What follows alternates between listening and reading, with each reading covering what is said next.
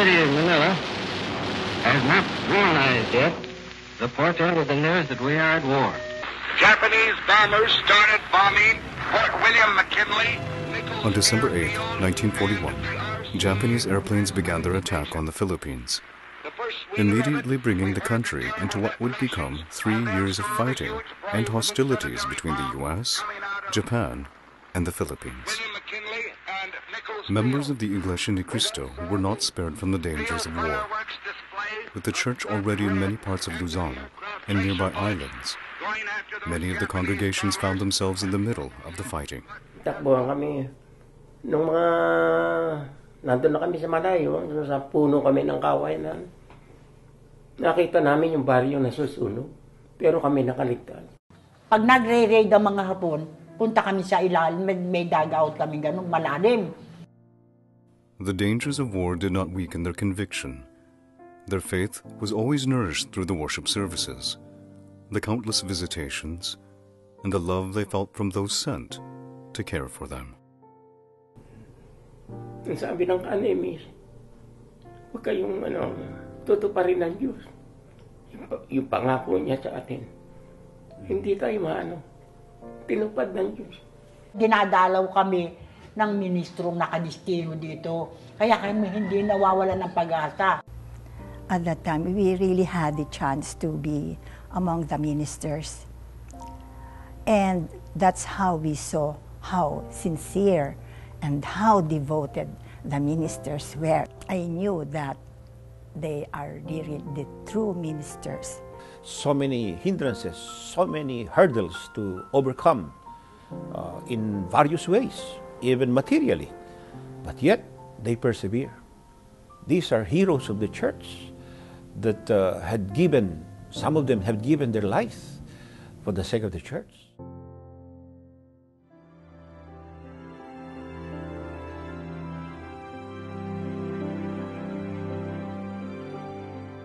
There are stories that people tell, and then there are stories that are never told, but live on in people's hearts that shape their paths and their lives. Join us in this 12-part Centennial series and see what story will live on in you.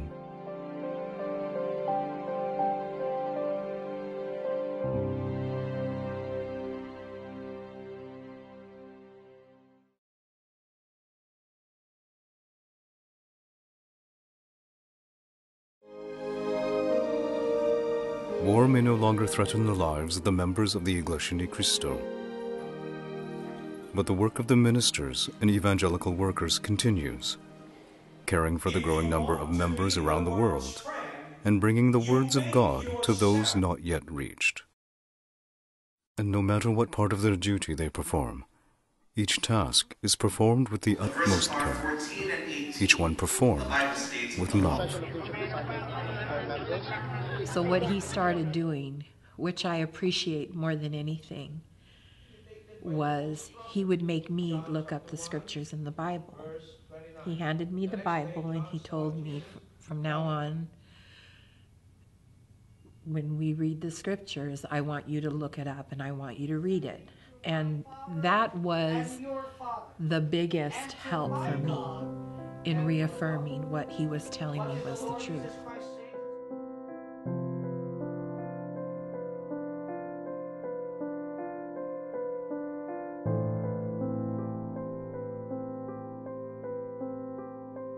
All of them showed the same genuine care for me and my family.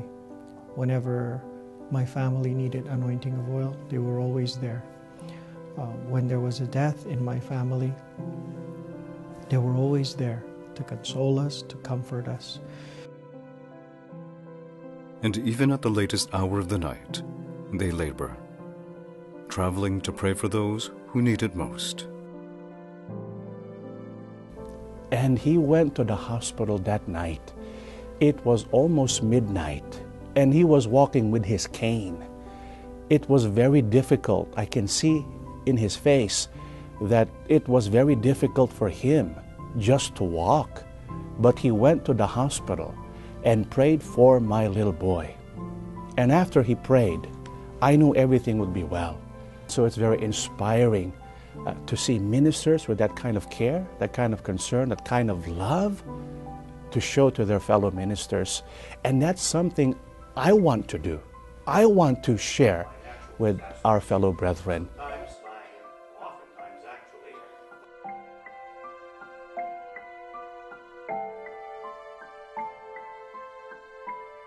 When our Lord Jesus Christ was performing his ministry on earth, going around all the cities and villages, teaching and preaching the gospel of the kingdom, he was moved with compassion upon seeing the multitude of people who were weary and scattered, like sheep having no shepherd. At that instant, he saw and felt the need for more God-fearing and able-bodied men of integrity that could be depended on to carry out the work of taking good care of his sheep and the enormous mission of evangelizing the world. And that need for more workers could not have been more pronounced in his flock in these last days.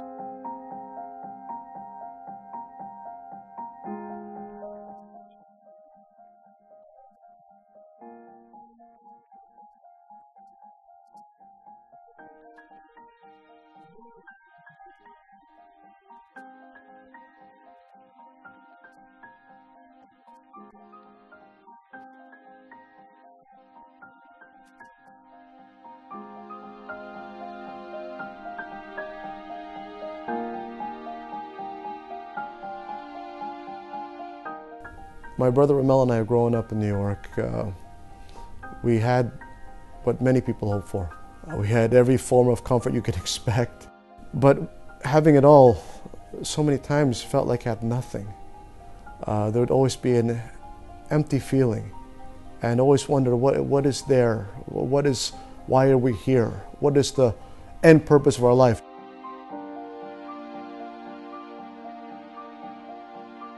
If I had to do it all over again, I would do it a million times over, because this is the life worth living. This is the ultimate life, that every moment is spent devoted to serving our Lord God and our Lord Jesus Christ.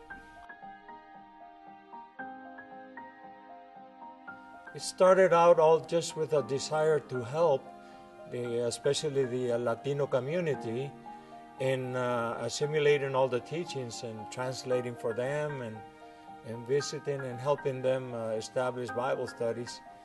But it never crossed my mind that I was going to be in the ministry. That was just amazing to me whenever I thought they're going to include me in this. My God, I cannot imagine how important that was going to be. You can't really know that you're being called by God until you receive the laying on of the hands. We accept everything by faith. What God did was to place a desire in my heart to pursue the ministry, but initially I never had plans to join the ministry. Because God is almighty and God does not lie. If God says something, He will truly deliver it.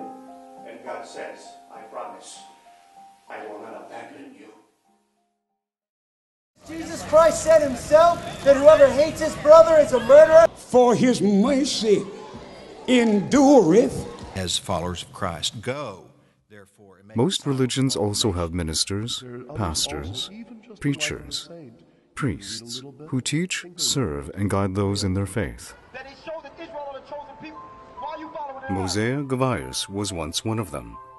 A daughter of an ordained minister in the United Church, her father trained her to preach. So whenever my dad was busy or he would go somewhere else, then he would ask me to take care of the worship service or services that day. So he would give me lessons to prepare, so I'll be the one preaching. Many, like Mosea and her father, have claimed the right to teach the words of God. And many religions offer their own training to those believing to have received God's call to preach. For some, a degree and demonstration of ability is all that is necessary. For others, no formal training is required at all.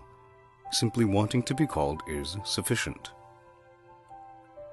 And some organizations have created an economic venture from ordaining at will. There are Bible colleges and institutions offering degrees for anyone wanting to prepare for church ministry. Monroe Dyson taught at one of those colleges. I've always had an affinity or a love for the Bible all my life. You know, I've always felt a draw, need to have it. And so I had a chance to go to several Bible schools, have taught Bible college, and was a minister in my last church. Yet even as Monroe taught the Bible, he himself didn't have the conviction one would expect from those God called to teach his words. When I approached the pastor and asked him these things, I get answers like, well, you know, there's something you should just accept. Don't worry about it. Well, I was worried about it, but this is my life. You know, this is my life. Brother Monroe and Sister Mazea would eventually find themselves listening to the words of God, taught inside the Iglesia Ni Cristo. You know what? That's the reason. So I had a chance to meet Brother Ramil, and very interesting pastor. And you know, for me, with the background of dealing with different pastors, I thought, you know, I need to qualify this guy first. Who is Iglesia? And take a normal lesson takes about 30 minutes. We spent about an hour and a half, just page to page to page. And he'd point this scripture out to, well, what about this one over here? We went over that scripture and look it up and talk about that one. And it was good to, it's like meeting a brother in the faith. Not everyone can be a preacher. You know, they have to be chosen by God, right? So that is one thing I realized, which is very true. I think to myself, I wish my dad was still alive. And I would tell him, Dad, I found the truth.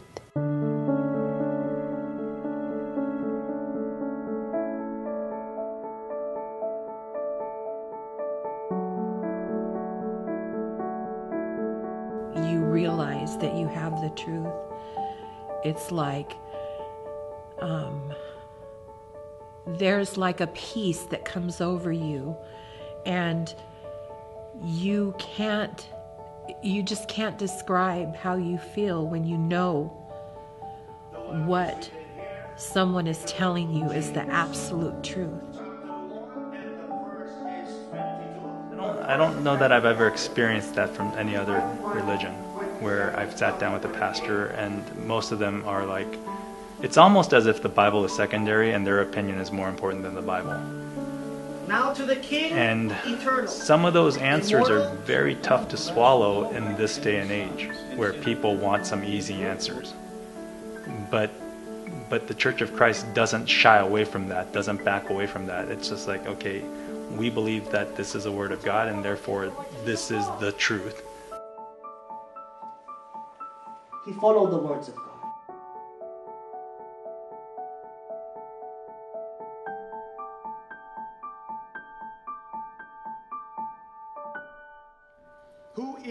That was very, very helpful, which you don't find in other religions today. It's like it's a mystery. They close the book, they tell you about themselves, and that's it. So I really was happy to see that here in the Church of Christ, I can actually learn something truly from the Bible and not just watered down by someone else. To the law and to the testimony.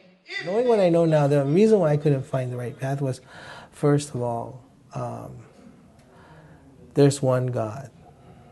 And there's only one true God. And the only way to know Him is to be taught. And the only way to be taught is those whom are sent to teach. And I think it's one of those things that nobody could possibly unpack that mystery unless they're sent by God. In chapter 4, verses 6 and 19. In the book of Hebrews, the chapter is 9. I wasn't mad that I heard it. I was mad that, what happened? How come I didn't hear this before? What I've been doing all these years was a lie. And I was so upset. I really was. That day forth, I took every lesson at face value because I knew then that there's absolute truth right here. I don't need to go anywhere else.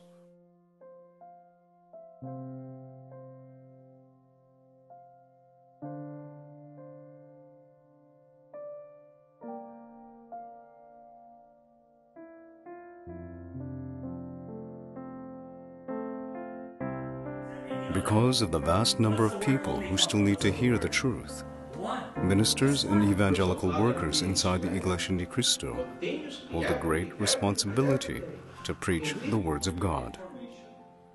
But before they can go out to preach, they undergo training of the mind, heart, and spirit, a molding process unlike any other. The intensity of the training and ministry is way more intense. Way more intense. The molding process is there. It was a spiritual process. Hindi po ang pag-excel ang intensyon ng isang nag-aaral, kundi yung masangkap po sa kanya yung ganong ugali. Nakakailanganin niya po sa pagtupad ng tungkulin.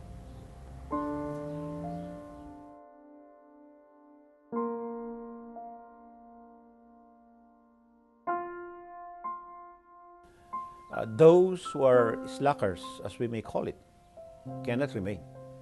You really have to give all your effort, all your energy, all your time, so as to be a good minister inside the church. And they're way in the back there. So life in the ministry is very difficult. From you can see the sacrifices when they were going to the ministry. This was basically every year was like what other tests will come. I happened to spoke to a sister that she told me that her son is joining the Holy Ministry, and I felt so happy knowing it from her. And I said, "Oh, it's a blessing po. It's a great blessing from God." But then she said that they're worried about the things that they may experience there in the Philippines or when they become ministers. And I told the sister that you're also wealth in the ministry, the challenges, the experiences that you have gone through. So those challenges will make them as true workers of our Lord God. And like my wife mentioned, you're not a minister or a worker of God if you don't have challenges.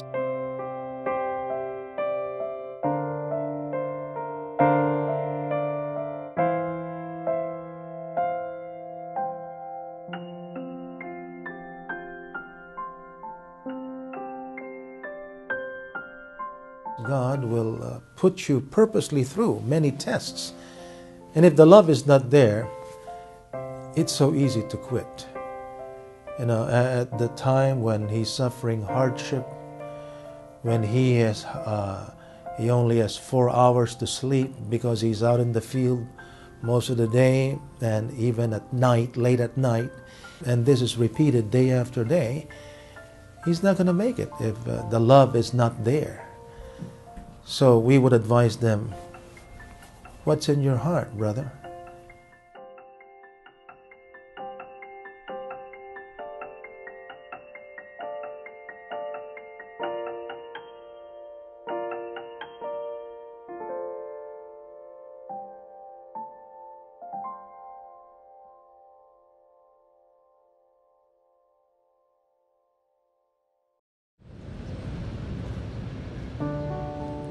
Many days, students dressed in white long-sleeve shirts walk together heading in the direction of the central temple of the Iglesia ni Cristo.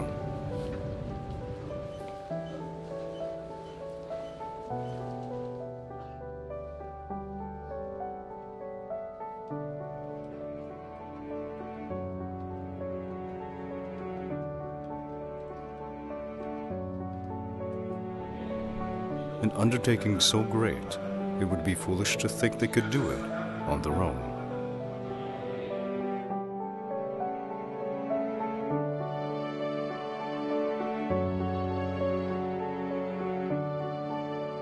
We were always trained to go to the temple, to the sanctuary, every morning, every noontime, and every evening to pray to God. And what was encouraging and inspiring is when you go to the sanctuary, it would never be empty. And we pray to God because we really felt the need to do so. And sometimes the work just keeps piling up and piling up, and the only way for you to get through it is prayer. There's just no way without prayer that we can make it in the ministry.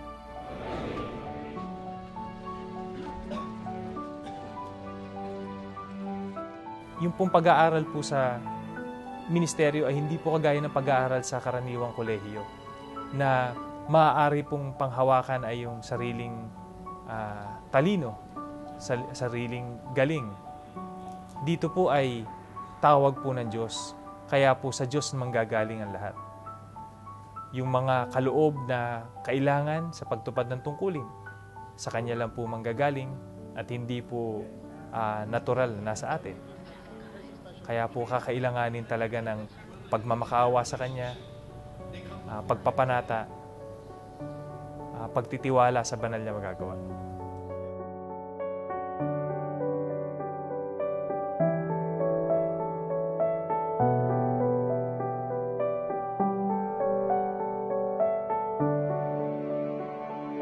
The importance of prayer is one of the first lessons taught to all students in their preparatory year in the ministry, and is part of the ministerial values taught, alongside humility, faithfulness, and hard work. Making this training far different from any they would have received in their life. It's the only school that can teach the true doctrines of God. And in addition to that, it also teaches you how to be humble, how to be faithful, how to be prayerful. It develops the person, the student of the ministry, to become the person God wants him to be. Well equipped, not just with the words of God, but also his character as a preacher of the gospel. And that always stuck in my mind. Work hard, work hard. And you know, in the Bible it says, don't be lazy, right? Work hard, serve the Lord, keep up the spiritual fervor. This training of ministers and workers goes back to the time of Brother Felix Manalo when he held the first ministerial class for would-be ministers in 1915 in Tondo, Manila. Prior to establishing this first ministerial class, Brother Felix Manalo appointed helpers in the early congregations of the church. They would later make up the first class of ministerial students of Ang Klase, and would include Brother Justinio Casanova and Brother Federico Inocencio.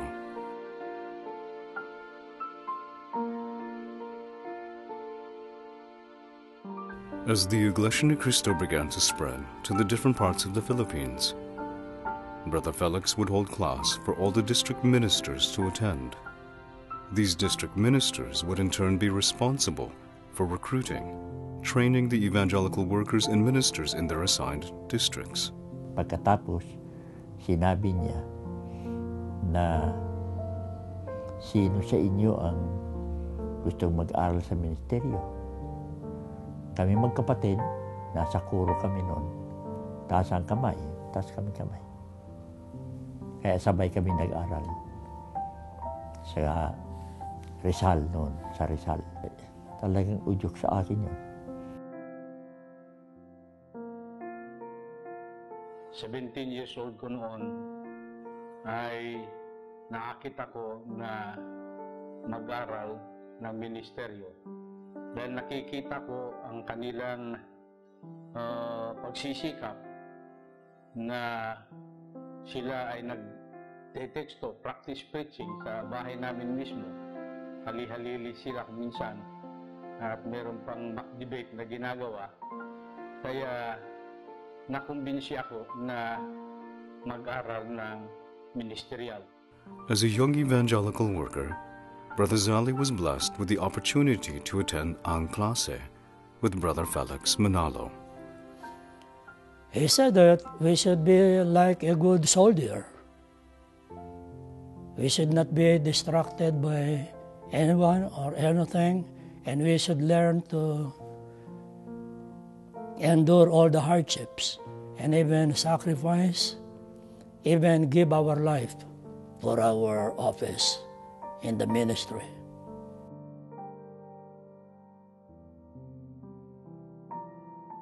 But he said that there are two doors, one entrance, one exit. And by that, he referred to baptism. And he said that we should gain more and win more people to Christ and to salvation. But at the same time, guard the exit door by taking good care of the brethren so they are not expelled or grow inactive in the faith and separated from the church. That I remember very well. During the time of the last messenger, Brother Felix Y. Manalo, the training is, I won't say informal, but the training is a lot more, should I say, close hand, in the sense that the last messenger, Brother Felix Y. Manalo, has been training people through the teaching of God's words too, okay, and assigning them into various places that it served as a foundation that during the time of Brother Eranio G. Manalo, a formal school of schooling had been done, hence the establishment of what we know as the, at the time, Evangelical College, and then officially now, the College of Evangelical Ministry. Training has become formal, education-wise. You're going to be trained not just in ministry, doctrine, Bible history, public speaking, and so many other aspects, so as to make you a lot more effective in communicating, in teaching, and in administering the things that would be entrusted to you by the church administration. Because of the sacredness of the duty, the years of training and practicum is designed with careful thought. Lahat ng mga aktibidad sa paaralan ay iniuugnay ng pangasiwaan ng paaralan sa tagapamahalang pangkalahatan. Mula sa recruitment hanggang sa admission, hanggang sa pagsisimula ng klase, lahat ng iyon ay may pagpapatibay ng tagapamahalang pangkalahatan. Kung kaming mga naunang ministro, lalo na kaming mga matatanda na, ay kami ay nagtagumpay. Nakapanatili kami sa tungkulin hanggang ngayon. Awa ng Diyos ay pinakikinabangan pa ng iglesia. Lalo na itong mga mag-aaral natin ngayon. Walang dahilan na hindi kayo magtagumpay sa ministeryo dahil nagdaan na kayo sa puspusang pag-aaral sa paaralan ng iglesia.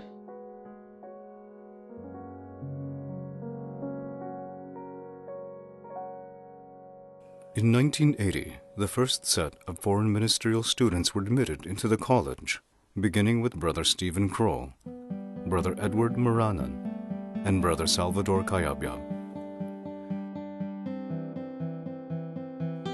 Since then, enrollment of young men from around the world has increased steadily. While going to the Philippines to study the ministry, when I went there in December of '81, that's my first time to ever leave the United States. It's the furthest I've ever been away from home. Before then, it was just a couple-hour drive. You know, go up to Vancouver. I mean, it's just like being in the United States. But now to a real foreign country, so far away, a language that I didn't speak, a culture I really didn't know anything about. I really didn't know what to expect, but let's see what happens. We just took one day at a time. And some of us that were here from the United States that were studying together. Whenever things would happen and it's just not into the American norm, it's out of what we usually are used to, we would just look at each other, and in Filipino we would just say, "Ito ang Pilipinas." This is the Philippines, you know. And it was a good experience. I learned to live day by day, don't worry about so much, and just let God guide us. Today, the College of Evangelical Ministry has extensions in several parts of the Philippines, and in 2013 dedicated the first school for ministry in the United States.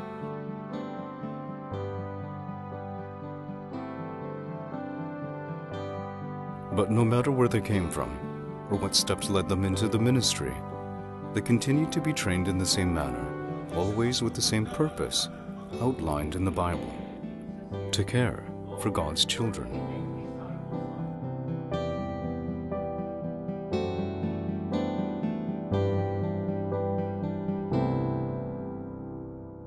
One advice an elder minister gave to me about the ministry is simply this: it's not about you. It's not about you.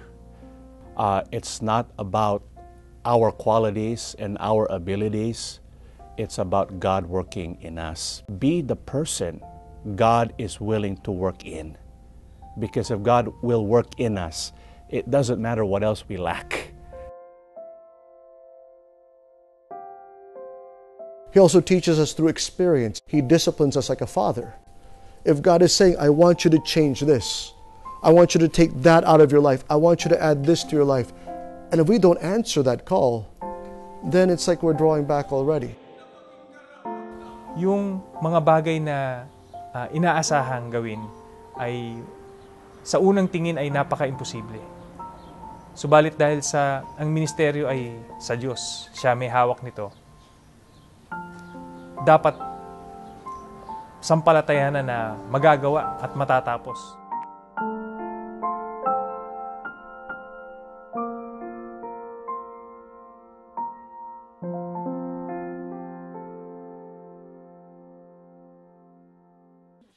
This was one of when they were every time we go balikbayan, they're looking forward to having a picture with Sister Lita and Brother Santi San Pedro, a retired doctor and architect, now living in California, have always had big dreams for their two sons. As much as possible, I wanted them to follow my footsteps and be doctors. But my father, the grandfather, said, no, law. That's a direction they were supposed to follow. As they raised their sons in upstate New York, providing for them the best education for the future, they saw something pulling at their sons, even in their teenage years. They'd sit at the doorway of their rooms and they'll be talking all night during their conversation.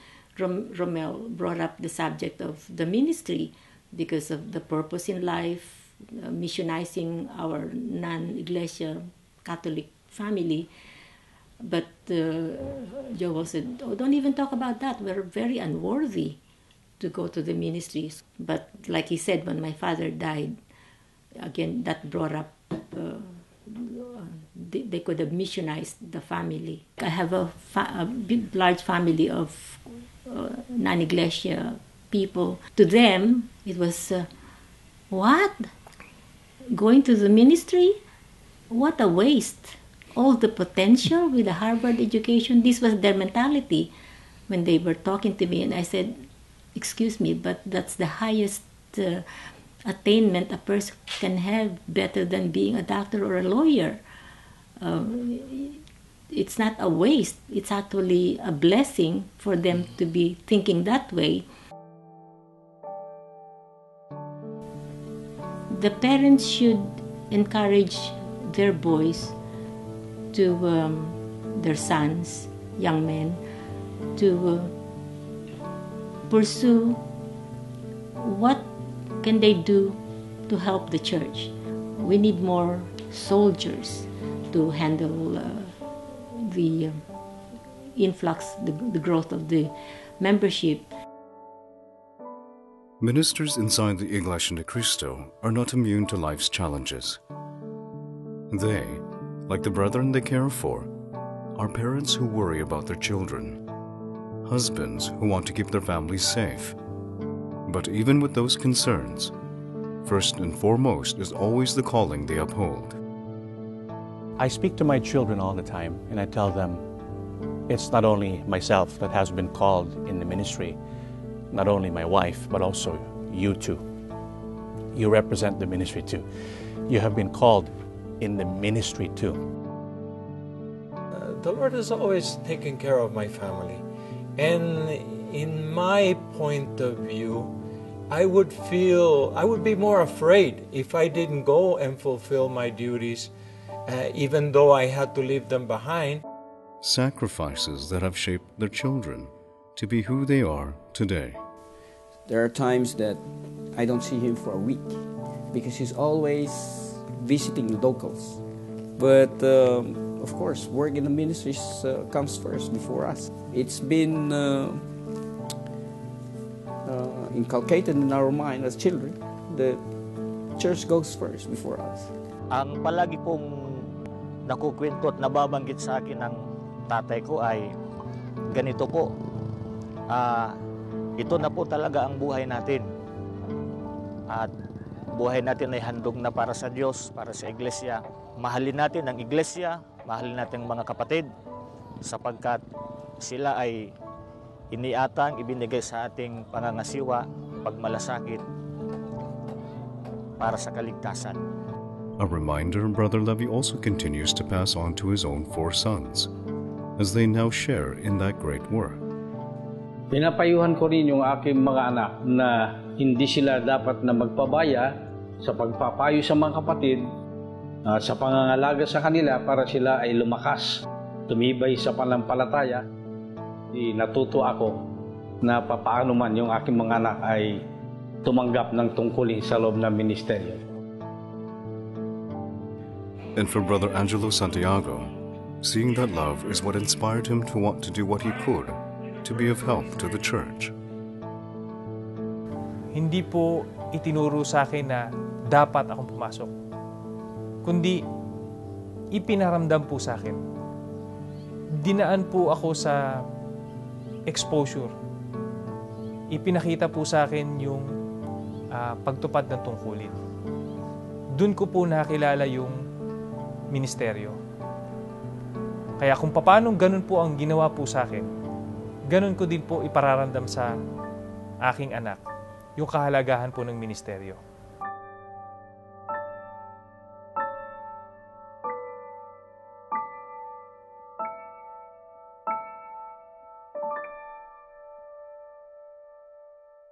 We must be faithful when it comes to our love unto God. You can be likened it to a lighthouse.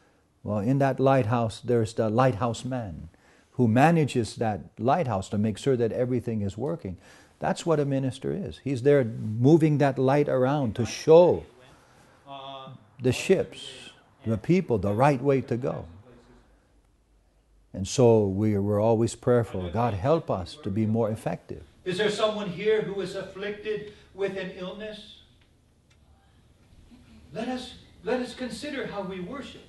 And let us ask the Lord God today. I remember when I was in Capitol, there was a storm. It was flooding. So we were in our room studying. Here comes our pastor barging in. He had his raincoat, his boots, and he was telling us, "What are you all doing here?" And we were looking at him, right? In my mind, I was thinking, it's raining, it's flooding. And he goes, "Go and visit the brethren. Go check how they're doing. Don't stay in the room. Go get your shoes, put your raincoat, and go and check and see if the brethren are all right." And I learned that, It was in those situations where the brethren need me the most. You have to go.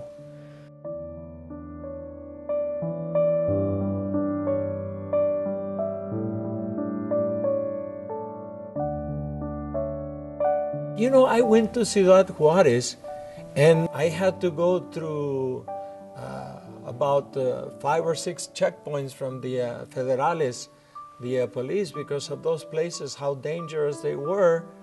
And now that danger is gone. The church is there. We saw the first baptism. So the potential of the church is just immense. And to be involved in the great work of the church, there is just no words to be grateful to God. Their love for the brethren is not an ordinary love. It is a love that strengthens, endures, and overcomes. A love that is not only taught to each one, but one they experienced firsthand from those placed to lead the Iglesia ni Cristo. Their love and their concern and their devotion, their dedication. And that's the very spirit that you need to adopt. A ministerial student may not know exactly what that is until he is there and actually sees the executive minister, all of the principal helpers of the church, the way they talk, the way they move and act, their faith, their principles. You will not only see it, but feel it. And so when a ministerial student is done in the Philippines, he takes that same spirit with him to wherever he's assigned.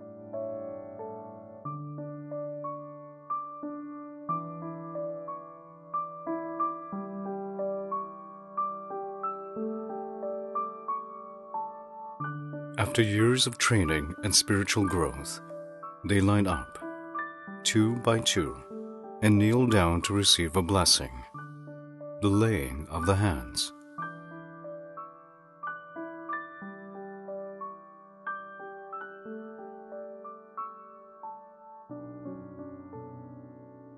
It is the most important minute of their entire lives, and with each minister ordained, the members of the Iglesia ni Cristo receive the gift of another servant of God, ready and willing to care for their spiritual well-being.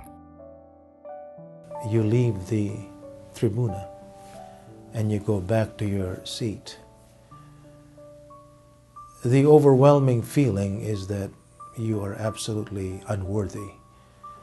And somehow, some way, you're now in the ministry. There have been thousands of ministers ordained since 1914, each one called to help care for God's children, each one receiving a great gift and a great task.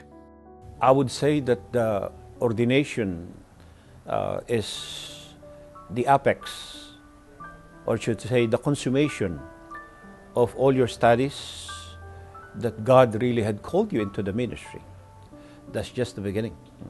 Beginning of your total and complete dedication of your life inside the church, for the welfare of the church, for the welfare of the brethren in the church that you had to administer, and of course, 100% for the glory and honor of God.